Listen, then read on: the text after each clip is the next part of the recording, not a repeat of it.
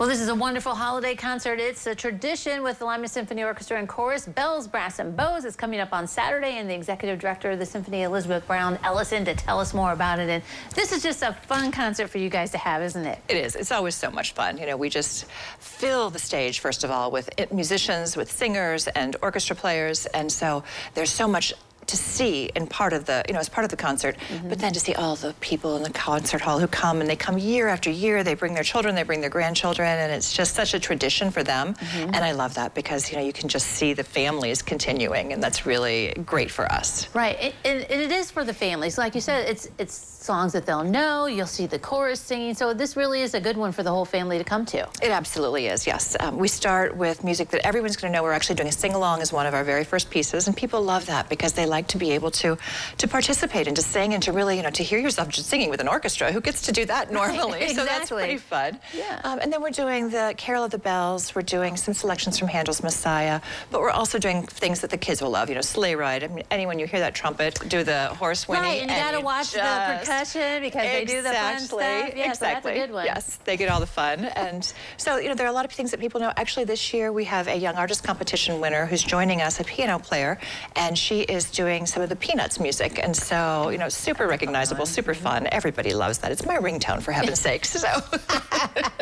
So there really is. It's just going to be an awesome evening. And speaking of awesome, I mean, we love Andrew, but he's not going to be here for this concert. So tell us about who's going to be conducting. Well, Andrew, unfortunately, is busy. He's conducting another orchestra this weekend. And so he called me and said, I had this great friend, Michael Repper, and I think he would be perfect for us. And I'm like, okay. I'm Googling Michael Repper.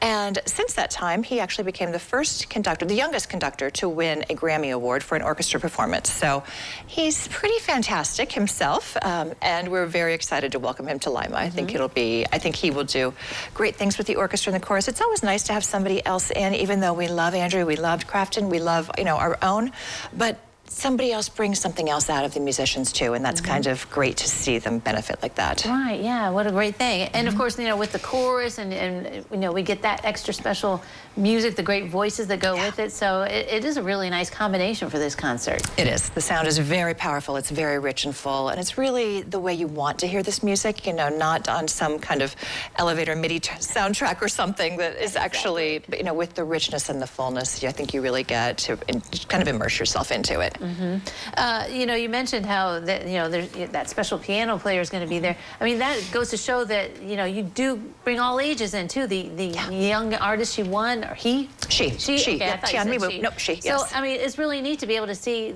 that on stage too, right? It is, and actually we're taking her to the schools in the morning, and so she'll be able to work with some students who are really just a few years younger than she is, and I think kids sometimes don't know what options are out there in music, and they have music teachers. They think, okay, I could be an educator, but what else could I do?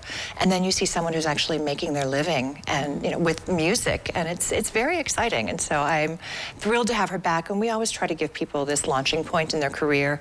That's part of the competition prize. If you win, is the consideration of performing with the orchestra, because for many of them it's their very first time with a full orchestra, and it's a great experience. Right. Well, I think it's neat that you bring the artists into the classroom whenever possible. You have those youth concerts, so I mean, you really do start young, and then they're going to come when they're old too. That's right, exactly. Education is a huge part of our mission, and it's something we're really committed to. All right, so the concert is this Saturday, so get your tickets now, right? That's right, get your tickets now. There are tickets still available. There will probably be tickets available at the door, but we do recommend you get the tickets now because we are selling quickly. Yeah, I can't guarantee it with this kind of concert. Exactly. So everybody's going to have some holiday fun. It's at the Civic Center as usual. Yes, 7:30 is the start time. All right, that's right. Very good.